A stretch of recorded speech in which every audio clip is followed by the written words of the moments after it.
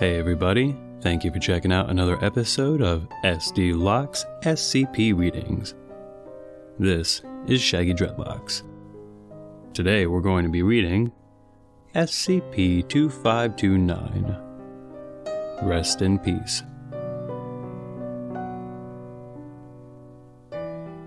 Item number SCP-2529. Object Class Euclid. Special Containment Procedures. All records of the SCP-2529 occurrence have been expunged from local and national law enforcement databases. Site-28 research staff are to monitor internet traffic for references to the SCP-2529 occurrence, prioritizing crime-related and missing persons discussion boards. All detected references are to be suppressed, and associated individuals flagged for any necessary follow-up actions. See Clandestine Electronic Data Interference Guide for more details. Information related to the SCP-2529 occurrence is to be stored exclusively in a purpose-built, automatically maintained fragmentary database. Personnel may not access this database more than one person at a time, and will be limited automatically to no more than 15% of the pertinent data concerning the SCP-2529 occurrence in each working period. Details of the SCP-2529 occurrence are only accessible for the purposes of approved research projects. Personnel accessing details of the SCP-2529 occurrence are required to undergo ketamine-assisted short-term memory erasure immediately following the conclusion of the task requiring this knowledge. Description: SCP-2529 is a phenomenon primarily affecting electronic devices used to access information on an unsolved multiple homicide, discovered in the late 1990s in Fordingham County, Vermont, USA. Referred to hereafter as the SCP-2529 occurrence. Prior to the first documented appearance of SCP-2529, the SCP-2529 occurrence was a frequent source of discussion on crime blogs such as Redacted, Redacted, and Redacted. Electronic devices used to access accounts of the events of the SCP-2529 occurrence, as well as speculation and discussion concerning the occurrence itself, the identities and condition of remains discovered after the occurrence, or what party or parties may have been responsible for it, will anomalously cease operation despite the lack of any discernible mechanical or electronic defects.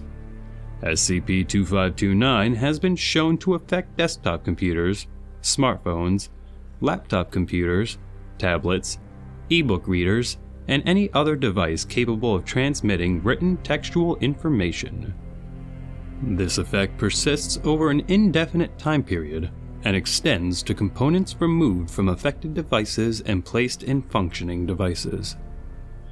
SCP-2529 manifests at varying thresholds of information.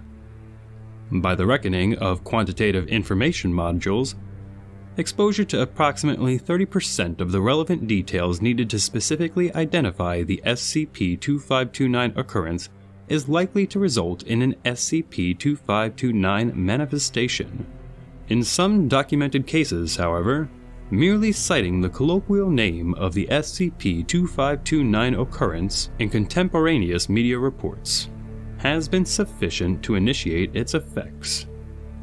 Affected devices continue to function after accessing SCP-2529 occurrence information for a time period ranging from 15 seconds to 12 minutes, with a median time period of 8 minutes 39 seconds before being rendered irretrievably inert. SCP-2529 was first documented after a prominent spike in internet traffic regarding the SCP-2529 occurrence, coming approximately 11 years after the occurrence was initially documented in the media.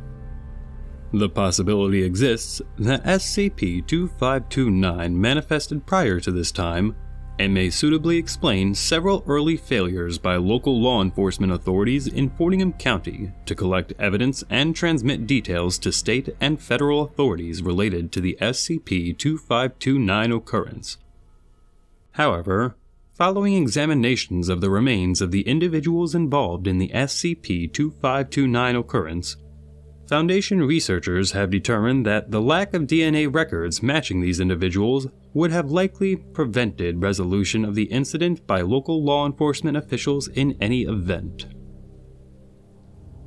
Research Log 2529.13 Unknown Communication. In the course of observing SCP-2529 effects during Experiment 2529.0234, Compact Basario 2200. By typing information related to the SCP-2529 occurrence into a Microsoft Word 97 document, the following series of images open spontaneously using Word 97 Pinball, a hidden game embedded in the word processor. Forensic data software transmitting information to a separate database in real time confirmed that these images were not previously extant anywhere in the affected device's hard drive. These images are believed to be an attempt at communication from an unknown entity and presumed to be anomalous in nature. Analysis indicates that the avatar used in this communication is a facial reconstruction of an unrelated homicide victim. The purpose of this is unknown. This was not intended. We shouldn't be seeing each other. It doesn't matter who. No need to search any further. It's better to sleep. All children should sleep. I wish my children would sleep. Sleep now. We were never meant to speak.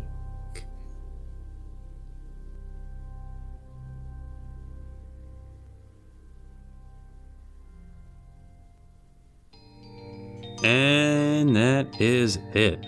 Ooh, that don't really get me. That gives me the heebie-jeebies. Ugh. I am not sleeping good tonight.